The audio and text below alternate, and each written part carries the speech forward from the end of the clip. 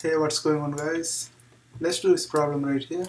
This question is asking steam at 320 degrees Celsius flows in a stainless steel pipe and thermal conductivity of that one is provided, whose inner and outer diameters are 5 cm and 5.5 cm respectively. The pipe is covered with 3 cm thick glass wool insulation. Heat is lost to the surroundings at 5 degrees Celsius by natural convection and radiation. With a combined natural convection and radiation heat transfer coefficient of 15 watts per meter square Kelvin, taking the heat transfer coefficient inside the pipe to be 80 watts per meter square Kelvin, determine the rate of heat loss. So that's our first question.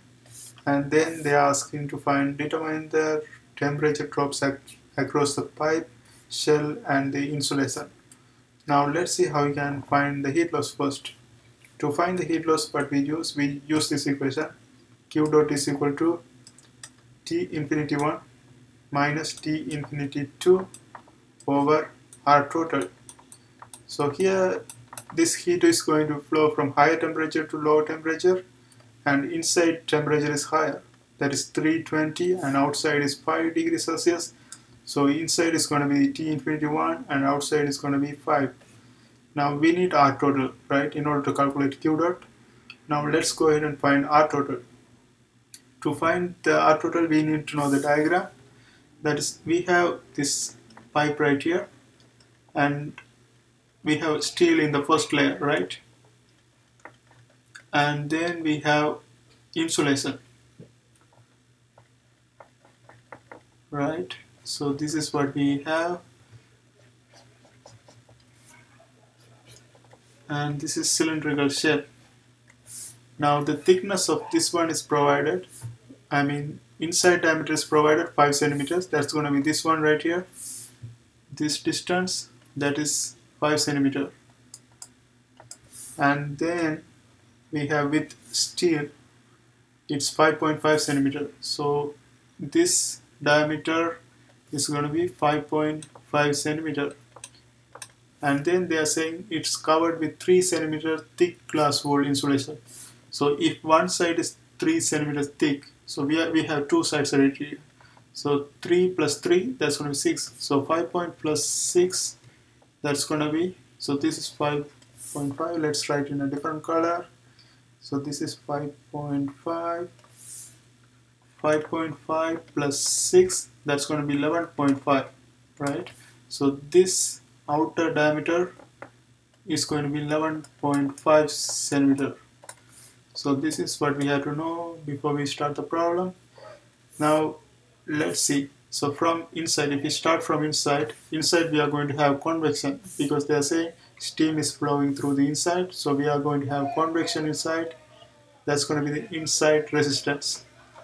Then we have steel right here. This is our steel, right? So steel right here.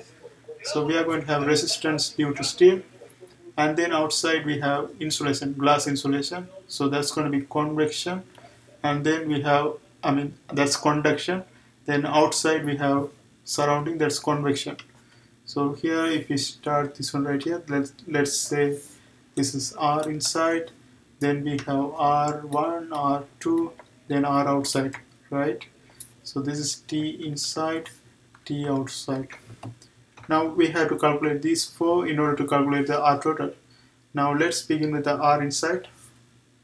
Inside we are going to have convection, so that's given by 1 over HA. Now 1 over H inside convection, and if you look at this one, we have radiation transfer. So this is outside, and inside the pipe 80 watts per meter square Kelvin. So this is our inside convection. So let's plug 80 right here. We have to calculate the inside area, right? So we know that inside diameter is 5 centimeter. So this is, since this is a cylindrical shape, to calculate the surface area we use this equation 5dl, or you may see 2πrh. Both of them are same thing. 2r is equal to d. So that's how we got 5dl. Now 5 times diameter is 5 centimeter inside diameter. So 5 centimeter, 5 times 10 to the power of minus 2 meter. And then here they have mentioned that is per unit length. So determine the rate of heat loss from the steam per unit length. So unit length means we just take length as 1 meter, right? And if you calculate this value, you should get 0.157 meter square. So this is going to be the area. Now let's go ahead and apply for this one. Now we got the area, that's 0.157. Now if you calculate this one, that should give you, so this one should give you 0.08 degrees Celsius per watts. Now we have calculated this one. Now let's move to the next one. Next one we have steel right here. So steel is conduction, right? So through the steel we are going to have conduction. So whenever we have conduction, to find the resistance we use this equation. And since this is a cylindrical shape, we are going to use this one, ln R2 over R1 over 2 pi Lk. So this is the generic formula to find the resistance in conduction in a cylindrical shape. Now here you can use radius or diameter because the ratio is always going to be same. But if you take diameter, both of them should be diameter.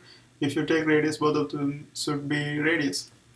Now to find for the steels, right? So this is R1, so this is steel. To find for the steels, what we have to know is where the steel is starting and where it's ending. And we know that 5 centimeters in a diameter, and that's where the steel is starting, and it's ending at 5.5 centimeter, right? So those are the two values we have to use, and R2 is going to be outer diameter, so the 5.5 is going to be on top. So ln 5.5, and then inner diameter, that is 5 centimeter, so that's going to be in the denominator. So 5, and then so we don't even have to convert the units because the ratio is going to be same. Even if you change the units, you will still get the same value. Now 2 pi L, we know that unit length, so this is going to be 1, and K, conductivity of steel, that's provided right here, that's 15. So that's the one we are going to use right here. And if you calculate this one, you should get 0.00101 degrees Celsius per watts. Now this is resistance due to steel. Now let's move to the next one. Next one we have insulation, that's glass insulation. So let's go ahead and find that one. So again we are going to use same equation, since that is also conduction and cylindrical shape, we are going to use the same equation. So this is also going to be ln R2 over R1 over 2 pi Lk. So again you can use diameter or radius, the ratio is going to be same. Now here we have to know where this glass glass insulation is starting and where it's ending. And we know this is starting from 5.5, right? And it's ending at 11.5. So this is our inside radius, inside diameter, and this is our outside diameter. So outside diameter is going to come on top. So this is going to be ln 11.5 over inside diameter, that's 5.5. And in the denominator we are going to have 2 pi. Again this is a unit length, so we are going to put 1 right here. And conductivity, thermal conductivity of this insulation is provided right here, 0.038, right? 0.038, and if you calculate this value, you should get 3.089 degrees Celsius per watts. So this is going to be the resistance due to this insulation. Now we have to go to the outside. Outside convection, again outside is going to be convection, right? But here the area is going to be changed because we know the diameter before we calculate for inside diameter. Now outside we have different diameter, so we have to calculate this surface area again. So surface area is again pi dl because it's a cylindrical shape.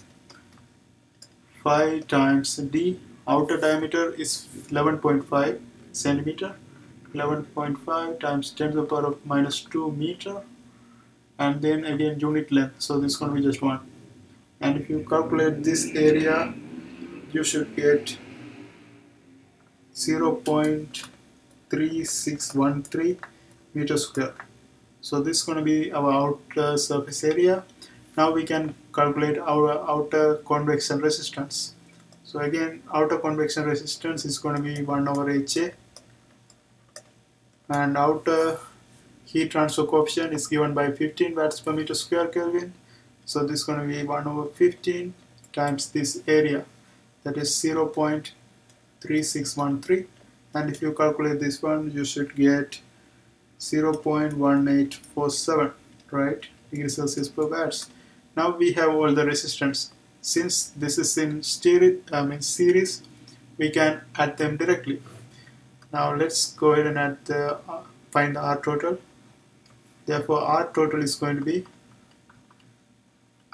equal to R inside plus R1 plus R2 plus R outside, right? R inside we calculated, that is 0.08 plus R1, that is 0.00101 plus then R2 3.089 plus R outside, that is 0.1847, and if you add them together, you should get 3.355 degrees Celsius per watts. Now we have the R total. Now we can go ahead and find our Q dot, right?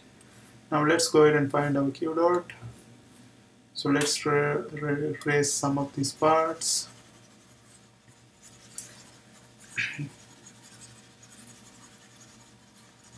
So let's find our Q dot. To find Q dot, we use this equation, T infinity 1, that's going to be the initial temperature. Here the initial is going to be 320 because it always flows from hot to cold. So this is going to be 320 minus outside temperature, that is 5, and then R total we calculated 3.355 degrees Celsius per watts, right? This is degrees Celsius. Now if you calculate this one, you should get 93.9 watts. So this answers our first question, determine the rate of heat loss. So we have done the first question. Now let's look at the second question, determine the temperature drop across the pipe shell and the insulation. So whenever to find temperature drop, we use this equation. So here it's going to be the same equation.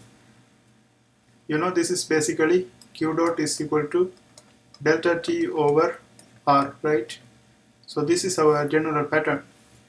Now if we want to find this one for, so here they are asking for the temperature drop, so we are trying to find delta T. So delta T is going to be Q dot times R, right?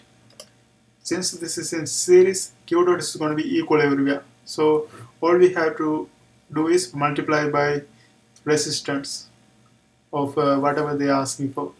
First they are asking for the shell, pipe shell. So we know that pipe shell is made of steel, and we have calculated the resistance for steel, that is R1, right? That value is this one, 0.0101. So that's the one, steel, due to resistance due to steel. So if we want to calculate temperature drop in steel, what we do is we put the same Q dot that we calculated, this one, 93.9 watts times this resistance. So that is 0.00101 for this steel pipe. So that's going to be equal to 0.095 degrees Celsius. So we have done this part right here, temperature drop across pipe shell. Now they are asking for the insulation too. So again we are going to use the same equation. Delta T is equal to Q dot R. Q dot is going to remain the same. That's going to be 93.9 Now since they are asking for the insulation, we have to apply the insulation due to this resistance due to this insulation. That we calculated right here. So that's the one we are going to plug 3.089, and if you calculate this value you should get 290 degrees Celsius, and those are the answers we get for these questions. And that's how we do this kind of problems. I hope you guys find this video helpful. See you next time.